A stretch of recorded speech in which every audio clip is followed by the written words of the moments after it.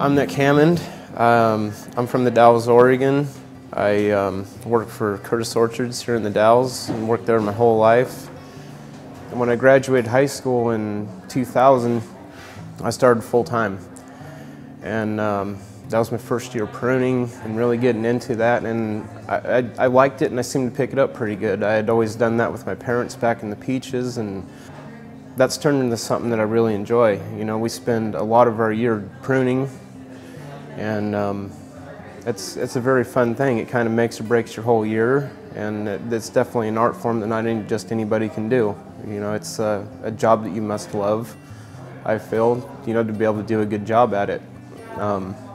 Especially to train new people that are coming into it. Our pruning systems have gotten very advanced, and you got to be on top of your game.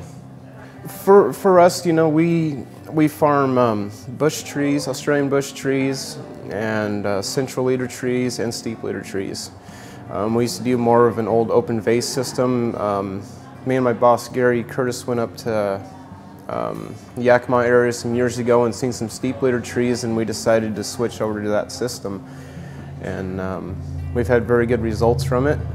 We got very nice fruit. Our street structure is really nice, and we strive to have the best fruit that we can. We may not pick the most tons per acre, but everything that we pick is very nice.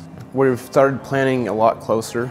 You know, our old spacings may be 20 foot apart. We're going 10 by 16. Bush trees, we're going 6.5 by 15.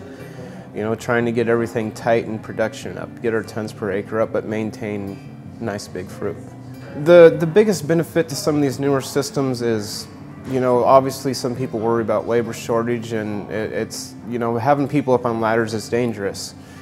And especially in the old trees, I mean, you're using 14 footers. We're trying to get everything down to, you know, a max ladder height of maybe 10 foot. You know, our trees we're trying to keep, you know, our tallest trees in the tight plantings are around 12 foot, 10, 12, you know, 12, 11, 12 foot. And our bush trees, we're not even using ladders. You know, we're cutting them off at 8 foot to try to have that pedestrian orchard, to just make everything faster and safer, and try to get our pickers to keep coming back. You know, it's hard to, with the younger people in the picking crews, to go pick these great big old trees. They're hard to do, and it's slow, and they don't make near as much money as they can on these young places where they don't have to climb up and down the ladder 20 times a day, 50 times a day.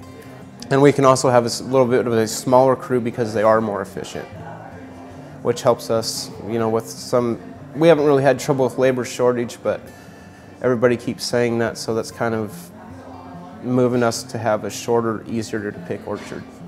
I just honestly love the farm.